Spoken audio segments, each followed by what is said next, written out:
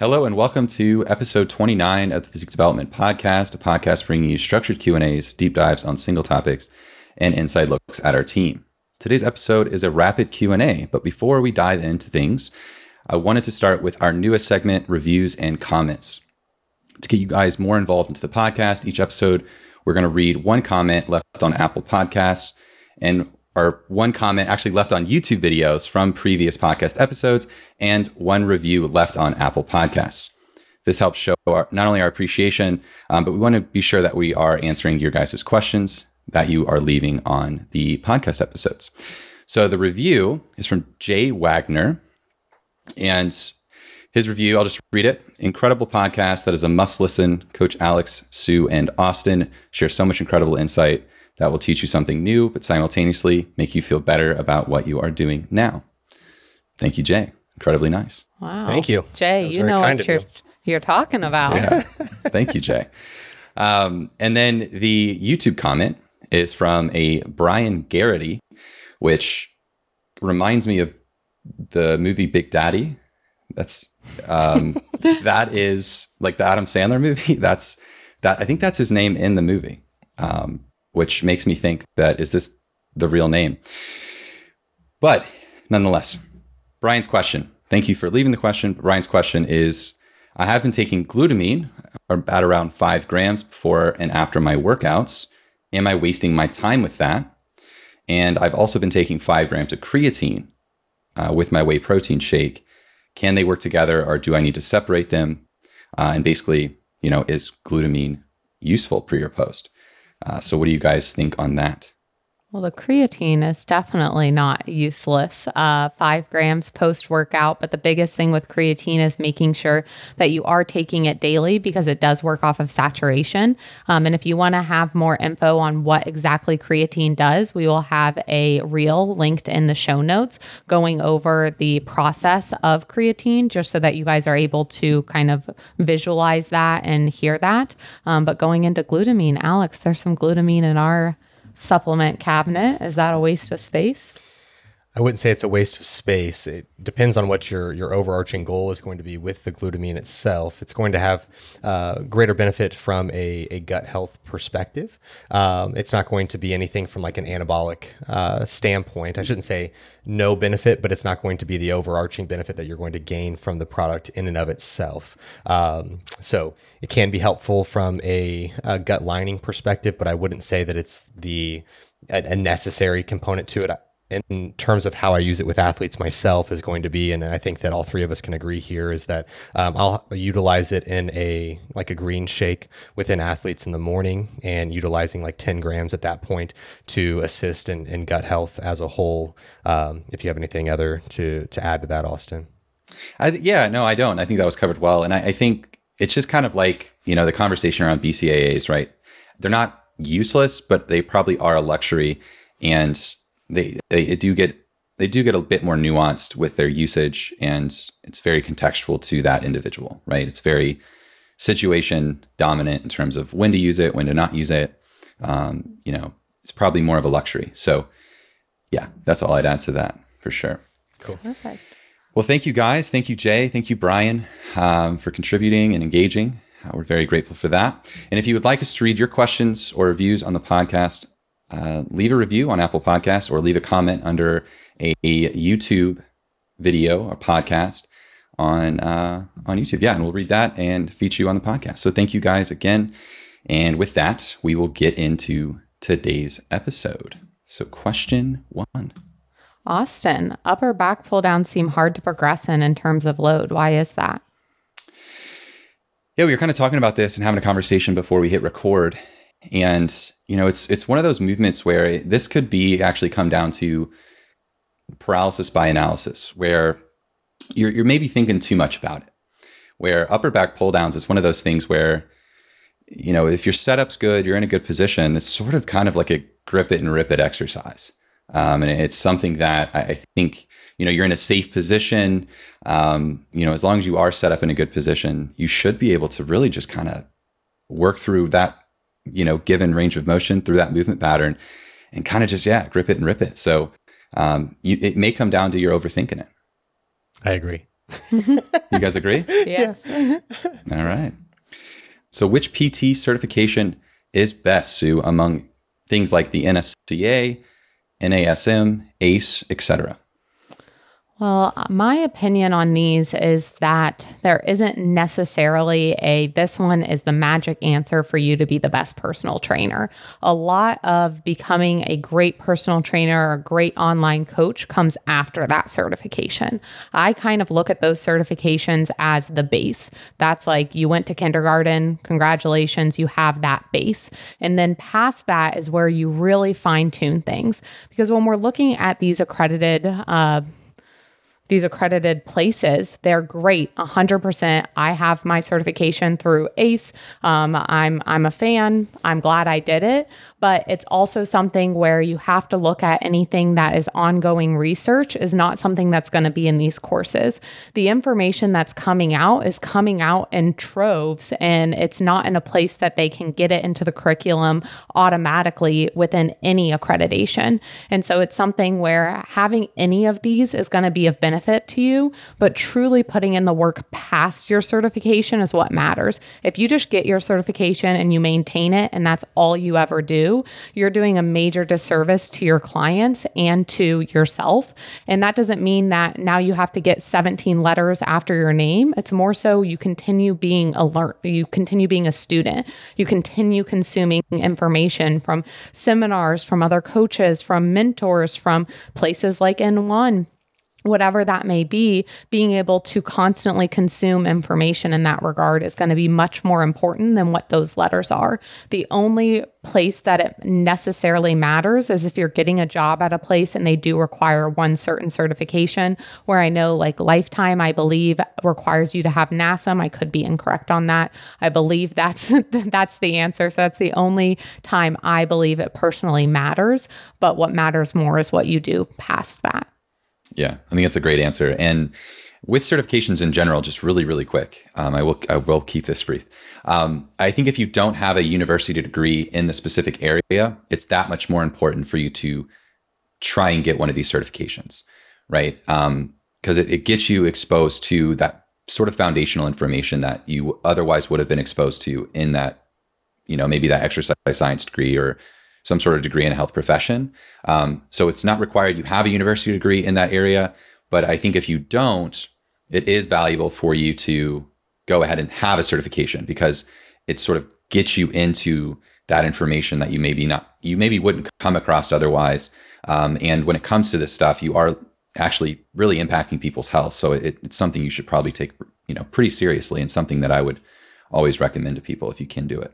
Yes. And I know some coaches have said that because a certification isn't necessary or they've learned so much past the certification, even though I have personally learned so much past my certification, I do not regret getting it because it's something, like Austin said, I built that foundation. And the point is to have that to continue to improve on, not that it's null and void because I've learned more past it, because we can all agree we've probably learned a lot past school, and doesn't mean that school is completely useless to us. So going into the next question here, how do you determine volume for muscle groups, Alex? So this is a very multifaceted question as a whole. There's going to be many prerequisites to address prior to assessing this. And I would encourage all of you, or the individual who asked this question, to purchase Austin's book would be a good place to kind of start here. Just a general plug there. But then you want to look at the training experience of the individual or training experience of yourself. And then you want to look at your ability to execute within the movements that you've selected or the muscle groups that you're wanting to improve upon. And then from there, you want to assess how frequently you're able to train in those different factors. And now we want to be able to spread the volume across however many days you're wanting to train. And I would say a general kind of foundation of sets that you could utilize per muscle group is going to be in the window of 8 to 12. And so that's going to be kind of your general bottom line set volume. Now, within that, this is going to be different of how are you utilizing the different variables of the repetitions that you're performing, the rest periods that you are allotting, the tempo that you're utilizing. So there's a lot of variables to utilize. And I know that I'm throwing a lot of information at the individual who asked this, but this is truly how my brain works. And so I'm giving you my honest answer on this front. But within this, I would say that 8 to 12 sets is a good place to start. And then titrating that up depending on your recovery, where your nutrition is at, how your recovery is transpiring. All those different factors are going to play a big role. And I'm turning this more into like a full podcast in and of itself and no longer a rapid fire. Okay. Next question, I hope that's helpful, is that can we skip lunges and still achieve decent legs, Austin? You can. I've skipped lunges most of my career. my legs, I would say, are categorized as decent, nothing more, nothing less. So, you can. You absolutely can. And there really isn't a requirement for exercises. I think there are kind of those steadfast exercises that are good to perform. They train a lot of tissue. They train a good amount of your balance and coordination. And lunges, you can think of more of a progression onto things like split squats or stationary lunges. So a walking lunge, rather, things that you're moving, like a forward lunge or a walking lunge, things you're moving forward and actually mobile during the lunge, you can think of more of as a progression to things like stationary split squats, stationary lunges, which is the same thing, and also lunges or split squats stationary using a cable, right? These are kind of regressions from a lunge. So again, tons of things, tons of ways to train your legs. And honestly, I think the more beginner you are, and depending on the phase, you may be better with a safer environment to move more load.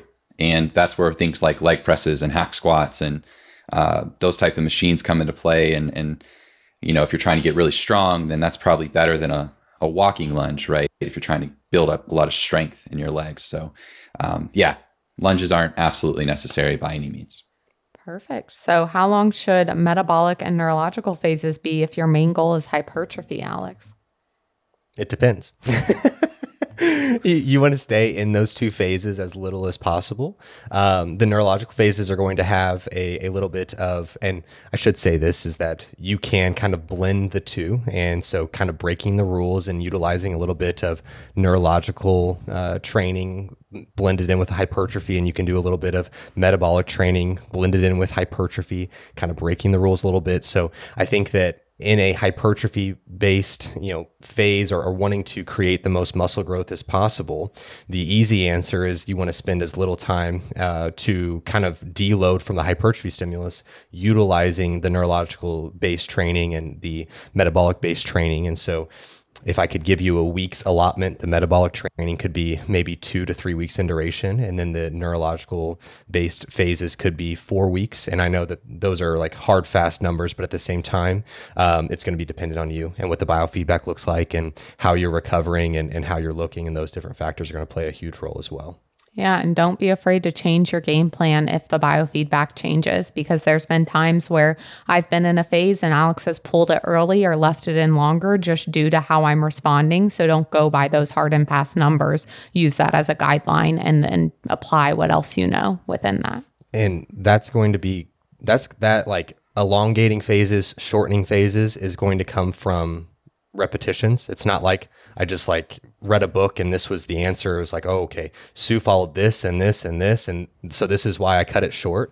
It was because I've had, thousands of examples to go through. And now I've been able to kind of collect the data and then make that decision because of X, Y, and Z factors. And I have all the data for her specifically. And I've written her training for years at this point. So don't feel as though like, well, I elongated this one too much, or I shortened this one early or whatever. Those errors are going to transpire and you're just going to learn from those. So don't feel as though you've failed or done something wrong. It's more of just getting repetitions. That was a great point. Faux show.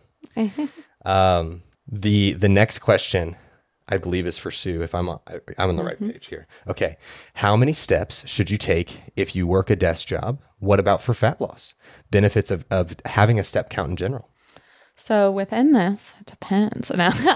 For a desk job or for steps in general, I do have a post on Instagram about 10K steps and where it came from. And the big thing I want you to take away from it, I'll have it linked in the show notes as well, is that metric was made by a pedometer company just because it was catchy and just because the symbol for 10K in Japanese, which is where it originated, or the symbol for walking looks like 10K or something to that effect. It's all in the post. But basically, it is not a metric that you need to abide by 100%. It's not that everyone needs to hit 10K steps or 10K is this magic number. At the end of the day, movement is good for you and you need to be able to apply that to what you're doing in your life. So what I would say, instead of me giving you a hard and fast number for what you should do as a desk job, is try to look at what your average steps are now and then try increasing it by 1 to 4,000 or 1,000 for a few weeks and then another 1,000 for a few weeks and see how you feel and how you're going off of that. I know for me, I can very easily, with working a desk job, only get 2,000 steps a day. And I know I don't feel my best when I'm getting 2,000 steps a day. But I also don't always feel my best when I'm getting 10K plus a day. When I get over 10K, I start to have my hips hurt, honestly. It makes me not feel my absolute best. And so it is something where I started with my minimum step goal being about 6K, made sure that I could accomplish that. Then we bumped it up to 8K as far as where my minimum is at. So that's how I would recommend applying that. As far as fat loss, that's kind of how I want to loop in the benefits of step counting. So step counting, of course, if you get overwhelmed by metrics and all these numbers you have to abide by, it might not be the best metric for you. But what I will say about a step count is it's a very easy way to track your activity. Most of us have some sort of watch or fitness tracker, whether it's an Oura Ring, a Fitbit, I don't remember the other names, an Apple Watch, whatever it may be, or your phone. Your phone has the health app on it. And if you're carrying your phone with you, you're able to track your steps. And so it is something, and the health app is free. It is something where most of us have a way to track that metric of steps. And so it is something where it's very easy to track instead of tracking minutes. Sometimes you'll hear guidelines of like, oh, you should move 150 minutes a week. But let's say I'm walking from my car in a parking lot, or I'm going to walk my dog, or I'm going outside to play with my kid, or whatever it may be. You're not going to be like, oh, let me set a timer real quick and make sure I'm adding all of this up over multiple days. It's much easier to be like, hey, I'm going to have this step count and I'm going to try and reach that. So that's one thing, is it's an easier metric to track. And then the other aspect of this, especially when it comes to fat loss, is inherently as you lower calories, you move less. So whether that's, if you're watching this on YouTube, you see me moving my hands. I'm animated with my hands when I talk. I'm animated with my face. When I'm dieting, I'm deadpan and I don't move. And that goes into your NEAT, so your non-exercise activity thermogenesis. And so it could be something that, let's say that you're at a certain calorie count, you lower that calorie count, so you're down like 150 calories a day, but then you move less as well and you don't see any weight loss. It's not that, oh, I need to lower my food again. It could be that you just need to maintain a certain step or a certain movement, because inherently you move less when you're dieting, when you have less calories. And so that's something I would highly recommend to keep in mind, because you could be cutting food when you just need to make sure you're moving your body a little bit more to maintain those results, so you're not having to bottom that food out. Sick. Yeah. Okay. The next question is, in a fat loss phase and you have to travel for work, should I follow my program or stop, Sue? So it depends on what you want to do with your goals and how fast you need to reach them. When it comes to traveling, it is extremely doable to travel and stay on track. Alex and I have been away from home more weekends than we've been home.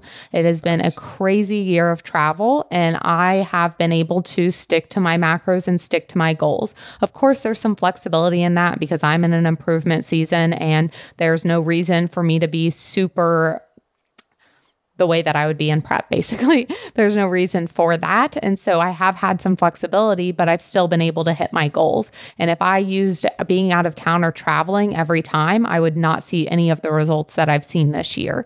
So it really depends on what effort you're wanting to put in and what your expectations are, and recommend matching your effort to your expectations. If you're going on vacation, then decide if you do or don't want to track or have some sort of goal. And no, it doesn't have to be all or nothing. There's times where we've gone on vacation and I haven't trained, but I've still gotten walks every day, or I haven't tracked, but I've still been cognizant of hitting a certain protein goal per meal of like, this is roughly 25 grams of protein. I'm good to go for this meal. Whatever that may look like. So no, it doesn't have to be I'm either tracking everything or I'm tracking nothing, but also being able to look aside your goals and what you want to accomplish and what that time frame looks like and putting together a game plan. What I wouldn't recommend is going into that travel without a plan or without having a little bow wow with yourself, or powwow. Don't know why I said bow wow. A little powwow with yourself of, hey, what do I want to accomplish and what am I willing to put effort forth within this? And then going ahead and doing that, because that's going to be much more important than me telling you to start or stop, because it doesn't matter. To maintain is not to regress. I think that's an important note. And something is usually better than nothing, especially when it comes to improving or maintaining your health. So don't feel bad. So we're going to go on to, we're going to stick with Sue if she's up for it. Sure. Your voice up for it? All right. Let's do can you have fats before training? And how long before training are fats okay?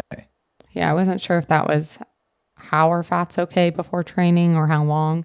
Yes, you can have fats before training. So the big thing with this is looking at how much fat you have in a day. So for example, let's say that you have 40 grams of fat. If you were to have 20 grams pre or post workout, I would probably recommend you to space that out a little bit more, because they're going off of percentages as far as fat. I recommend to have for clients for their fat percentage to be 5 to 15% for their pre or post workout. The reason people say no fats or only carbs and protein or prioritize that pre and post workout is because the protein, you want that for your muscle recovery, of course, and you want to build strong muscles, but the carbs are going to be for the energy that you need within that training session. And protein and carbs digest faster than fats. Fats and fiber digest slower. And so it is something that if you eat fats and you eat it really close to your workout, you might still be trying to digest that. But while you're training, your blood is being pulled away from your stomach to go to your big, strong muscles to move the weight and work on that perceived stress that's happening, which is you lifting those weights. So it could feel like a rock is sitting in your stomach, or you're not digesting your food, or you just don't feel as energized because it's not moving through you in the same way. So that's the big thing, is it can slow down that food digesting, which means it can slow down that energy getting to you before your training. It can slow down that recovery post-training within having a larger amount of that in regard to how much you have total. So let's say you have 100 grams of fat that you're eating in a day.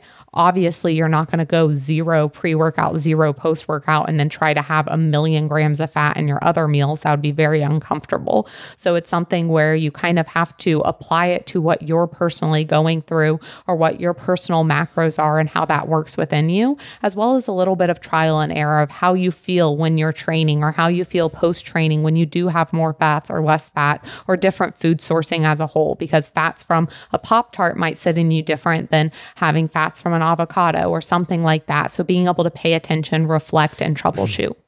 On that note, that's not to say that Pop-Tart fats are bad and avocado fats are good. It's more of just how they digest for you specifically, just to clarify that. One's healthier than the other, let's be honest. Right. I mean, it is, but I'm just more so saying that, Good There's no reason to demonize the food. Yeah. Alex is very protective of his Pop-Tarts, okay? Don't talk bad about Pop-Tarts. Yeah. Body built by Pop-Tarts. If you're talking about Pop-Tarts, probably really were a part of the inception of the company in general. So truthfully, still are a big part. Yeah. Trust me, they're on our grocery list every week. What were the ice cream sandwiches that we used to eat? Oh, Skinny Cows. Yeah, Skinny Cows. Oh my gosh. The very overpriced, just basic ice cream sandwiches that we used to inhale. Those were part of the inception as well. They do have like 2 or 3 less fats per serving, which we thought was the biggest deal ever. So it's like, these are the GOAT right here. Secret to muscle growth. That's so funny. Let's chat amenorrhea, Alex. So define it first, and then does it hinder muscle growth? Yes. So this is going to be a loss of cycle or lack thereof of hormonal harmony is what we'll call it.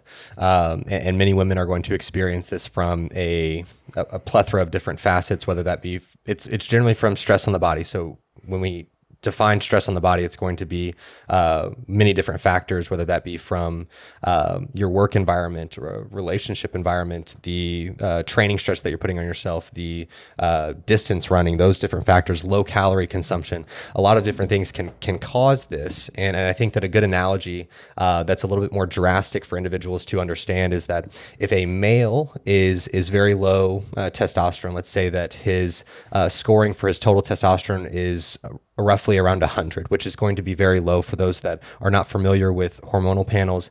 A good scoring for a total testosterone for a male is going to be between 700 and 1,000. And so things that are going to transpire for the male that's scoring between 100 to 200, even below 100, is that they're going to accrue body fat significantly faster. They're going to lose strength quite rapidly. They're going to have a very hard time putting on muscle, very hard time recovering, not being able to sleep, those different factors.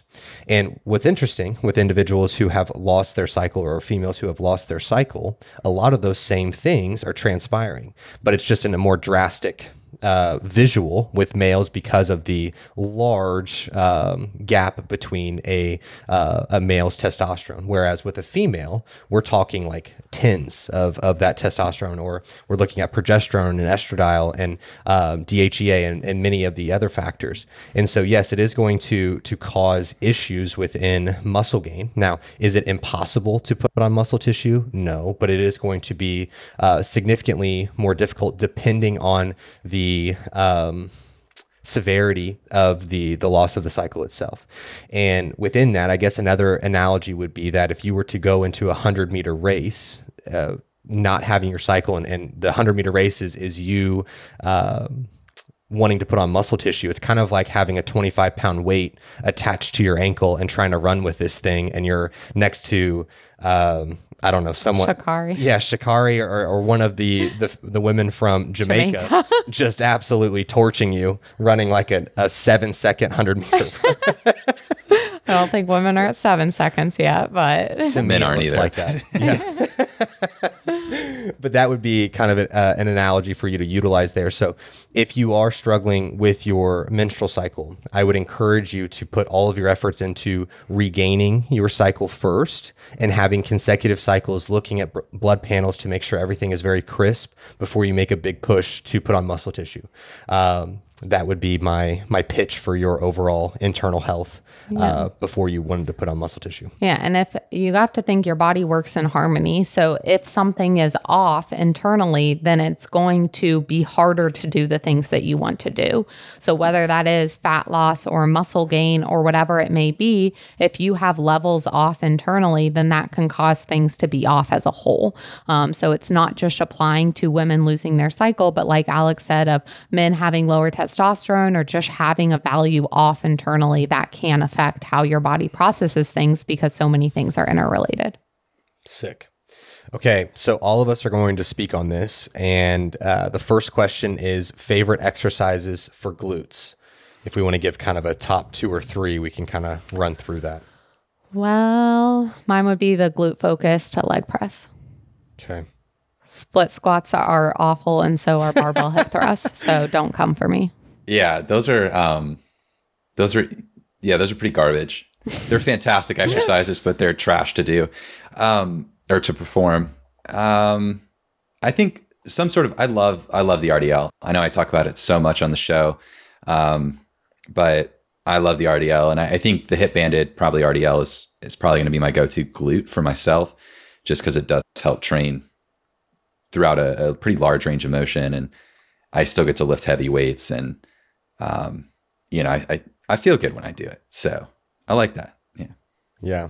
I would say the women who have the best results in terms of growth are going to be RDLs and then the split squats. I apologize, but the split squats are probably going to be the big dog there. Trust. And just to appease everyone listening, the hip thrust or glute bridge is still a great movement, but in terms of like muscular growth, that's not going to be your massive driver. Your RDLs, your split squats are going to be much larger drivers than the hip thrust itself.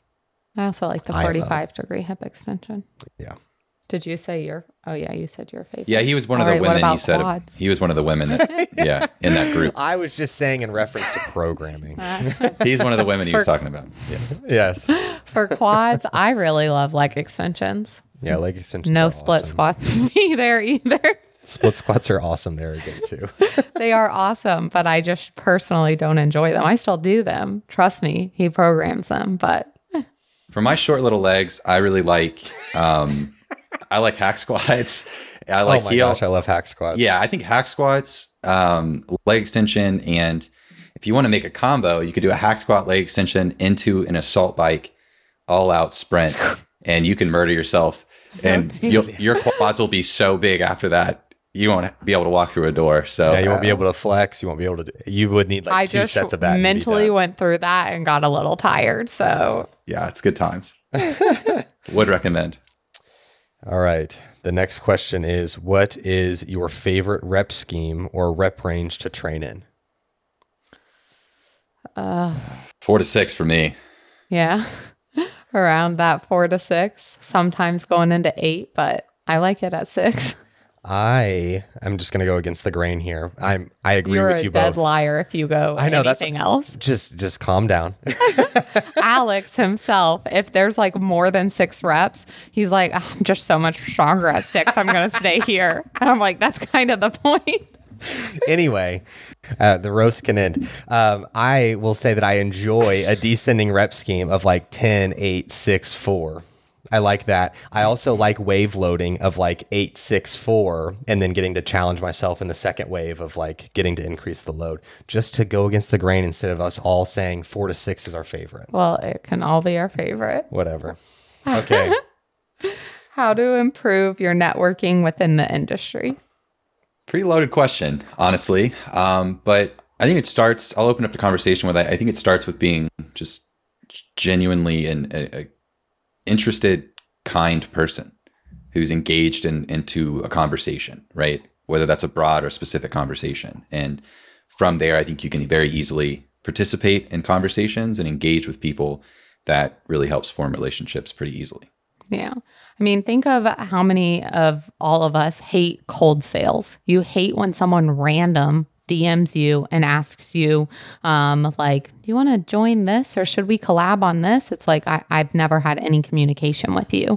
So what my advice would be is to like authentically communicate with people, authentically consume others' content that you do want to collaborate with or that you do want to create a network with.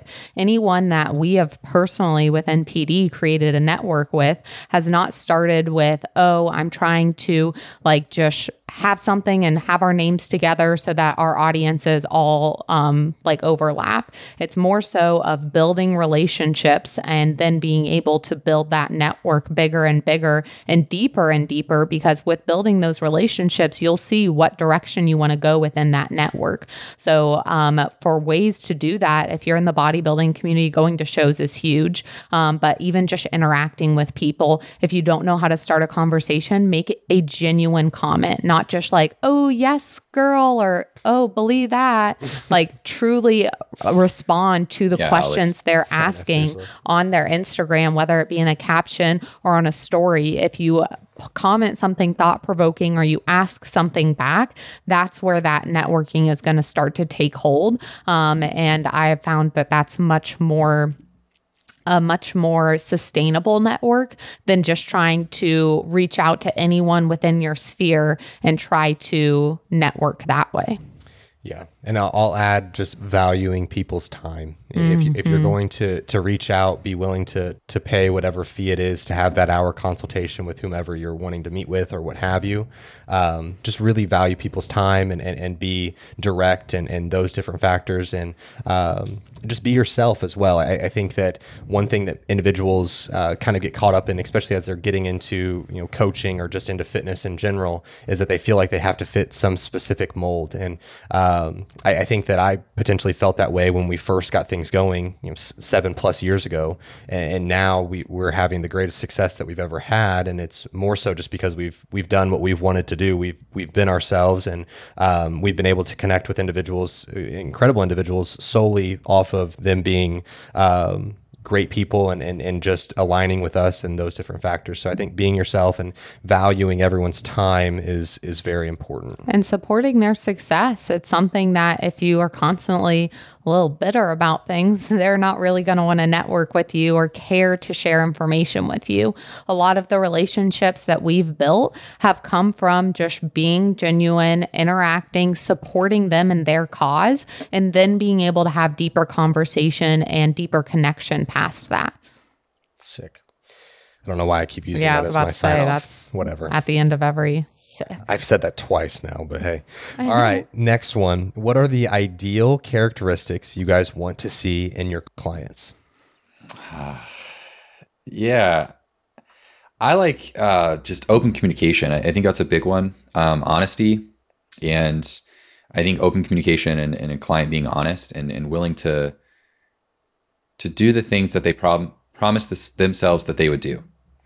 I think it's those three things for me are big, because I can work around a lot. I can work around, adherence, consistency. I can work around different, whatever challenges come up. Obviously we all can, but it comes down to being open, being able to communicate, being honest with that communication, and just to the most foundational sense, just keep the promises you make to yourself. And there's a lot that can happen there. I can definitely second that. And I would say that just clients that truly can realize and reflect on themselves. A coach can do as much as they can, but I can't personally do things for you. And so it's something of being able to reflect on what you've accomplished and truly take that step forward instead of thinking, hey, I hired a coach, all of my dreams are going to come true. And being able to see, okay, what do I want to accomplish? Am I putting in that effort? Am I matching those expectations? Because that is absolutely huge. And being able to kind of reflect on, hey, what are my expectations? And again, are my efforts matching that to be able to reach that goal? Because like Alex said, as far as valuing someone's time, as a coach, I pour into my clients and I want to give. But if I'm getting nothing in return, no trying, no doing anything, then that is very, very difficult as a coach. And it's hard to continue to pour into people. So I would say pouring into yourself as much as you're pouring into that service, valuing your own time and valuing your coach's time. I will agree with all those. And then I will add clarity. So having a clear idea of what you're wanting to accomplish. And then within whatever the goal is and understanding what that's going to take. So that's going to be from both parties, but understanding whatever that goal is and having that clarity. Work ethic obviously is going to be a big component of this, as well as kind of humorous as this is, but common sense within it all as well. Utilizing your noggin to kind of navigate different things and not expecting your coach to handhold you through some of the things that it's just like, wow, I really wish that you would have just understood that, just from the general sense. I didn't think I had to say that out loud thing. Sick. Noggin utilization. I think it's great. If you could only have one piece from your home gym, what would it be? One piece, it's hard to say between, or even of the stuff that we're adding on / ordered. Yeah, none of that stuff would be like okay, for sure. But I would say the Prodigy rack would be the number one thing. But then it's like when you say the Prodigy rack, then you're like, well, then you also have to have a barbell, but then you also have to have a bench, then you also have to have the plates. But the Prodigy rack is going to be something from Prime for those that are not familiar. The Prodigy rack is going to be a cable system that also offers you the ability to have a squat rack. I think that if you have all the pieces that come with it, it's 100+ exercises that can be performed on it. It's quite literally, I think that the best in its space. Like, I don't think that there's something that's comparable to it. I think all three of us are very biased to Prime in general, but at the same time, I don't think that there's anyone that even competes with them within the Prodigy rack itself. Yeah. So I'd say the Prodigy rack, and then if we didn't have the rack for the dumbbells, I would say having adjustable dumbbells to whatever strength level that you would have if you need them to up to 100. I think that there's like a set that maybe goes up to 110. That may be kind of the threshold there, but adjustable dumbbells, the Prodigy rack, you would have basically almost everything taken care of. I would add so I would do the Prodigy rack, adjustable dumbbells, and Prime did just come out with that multiple, the leg extension, lying leg curl combo unit. So that's one piece that doesn't take up a lot of space at all. Very low real estate in terms of your gym space. So that knocks out two movements that are nearly impossible to recreate to that degree without the machine, right? Leg extension and lying leg curl. So I think that's definitely a go. If I had to pick three, it'd be the Prodigy rack, the lying leg curl, leg extension combo from Prime, and then adjustable dumbbells from wherever you could find them at this point. So, right. Yeah. I mean, I just love everything that we have in our gym right now. The stuff that we're adding on is more fun stuff. But having I think someone asked me on a question box, what's our ideal equipment for a client to have? I love when a client has cables, dumbbell, and barbell, because with cables, that gives us a lot of extra exercises that you can't just do, and changes the resistance of things that you can do with a dumbbell and barbell, but also alleviates some spinal loading there of not having everything be with a dumbbell or barbell, and also give you some variety within exercises. But then if you're adding on something, again, that lying leg curl and leg extension combo is great, because you can't really hit that in other ways. The leg extension is literally one of the only exercises that you can hit a fully shortened quad in. And so it is something that if you don't have that, it makes training a little bit more difficult in that regard. So Prodigy rack seems to be the winner. All things Prime. Sick. Well, thank you guys for tuning in. If you have any reviews, we'd love to read them on the next podcast from your Apple Podcast review, or comment on our YouTube. And then we also have a Google or a sheet in the show notes of if you have any feedback for us, or if you have any suggestions for topics that you want us to cover. And if you don't follow any of us on social media, our social media tags are there, because we often do question boxes for the podcast on our social media. So thank you guys again so much. I hope you learned something, and we'll catch you on the next one. See ya. Bye.